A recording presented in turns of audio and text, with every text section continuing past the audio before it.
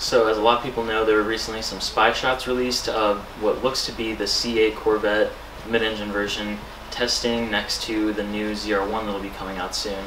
So I just want to touch on a few things about it real quick, have my thoughts on it, and kind of tell you what a lot of people know so far. In my opinion, towards the back where the roofline kind of slopes down, it looks to me kind of like the original NSX. It kind of comes down, tapers off to a flat back end. The front end, I get like a really strong Ferrari kind of vibe from it, like a newer Ferrari.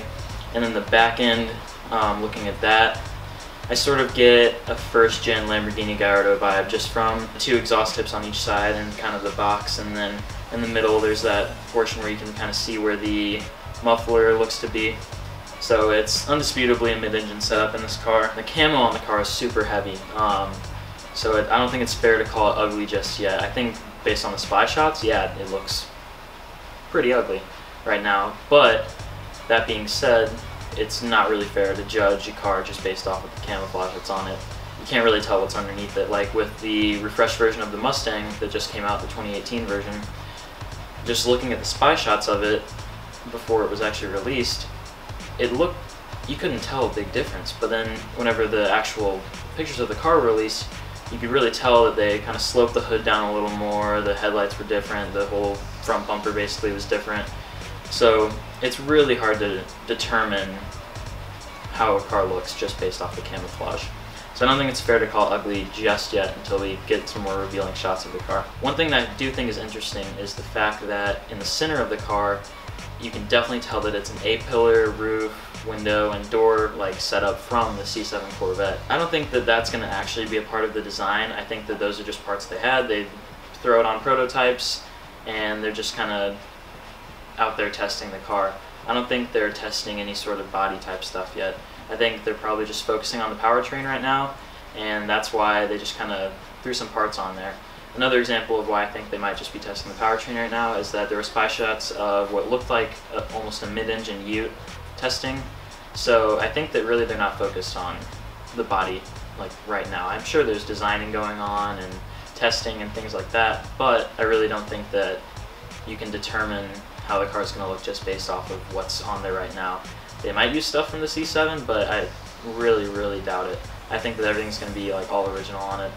So going off of that, I don't think that it's fair to determine the exact looks of the car just based off of the spy shots. I think we can get an idea of the shape, and you can definitely tell it's mid-engine, but everybody knew that was going to happen. So I think they'll develop the lines of the car more, especially since they've been hyping up or kind of throwing hints at a mid-engine Corvette for so many years now. I really find it hard to believe that they would do something so bland and outdated just right off the bat based off these spy shots. I think that the camo's trying to throw us off, but ultimately we all know that it's a mid-engine Corvette, and I think it'll look better once it's further along the line and we get some more information about it. We can kind of determine more looks. I'm sure there'll be people rendering pictures of it and all kinds of stuff. One thing I did want to touch on is kind of speculation for the power plant of the car. I think that, well, we know that the LT5 name was taken most likely for the ZR1 that's coming out. So I think that probably the motor will be the LT6 in this car. So it'll probably go with a similar setup. Instead of the single cam, it'll probably go dual overhead cam like the LT5. And then I would feel like there'd have to be some sort of forced induction in order to compete with the markets it's going to be a part of. Competing with cars maybe like Lamborghini, Ferraris, who knows. The mid-engine setup opens up a whole new category for the car to compete in, and something that GM hasn't really done before. There were prototype type cars in the past and concepts like the Cadillac CL. That was one that was mid-engine, but it didn't take off obviously. So this is kind of a new little sector for them to be getting into. As far as adapting to the market goes, I think the price point for the car is probably going to be over $100,000 pretty easily. I think that's safe to say. I think the ZR1 will be close to, if not over $100,000. So I think 150 will probably be a safe bet for the original price point of this car.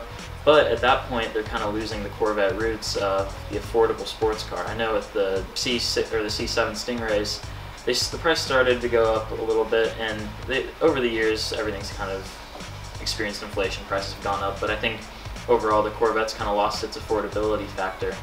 So I think that they'll kind of be losing something if they go any more expensive than like $150,000. I really don't think that it'll be as competitive in the supercar, sports car market. Another thing to touch on is transmissions in these cars.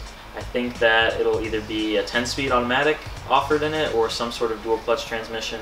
I feel like they'll probably can the manual transmission. I think the last one that'll have the manual as an option is the ZR1. Hopefully that'll be an option in that, or a 7-speed manual. I think a lot of people would like to see that, but at the same time, the sales numbers don't lie, and more people than not are buying automatics now with the Corvettes. So I think that maybe they'll keep manual as an option for like the more base level Corvettes, just for like the enthusiasts that really want that manual still.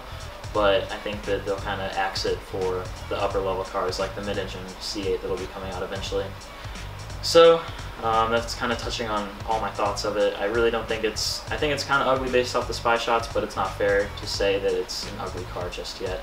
I think that as the design kind of develops, people will start to like it more, we'll get a better idea of what it's going to look like, and I think it'll really be a successful design, especially just based off of the design of the C7. I find it hard to believe that they would move backwards in design when going to the C8. So yeah, that's just kind of my thoughts. Thanks for watching. Let me know what you think in the comments, and I'll see you in the next video.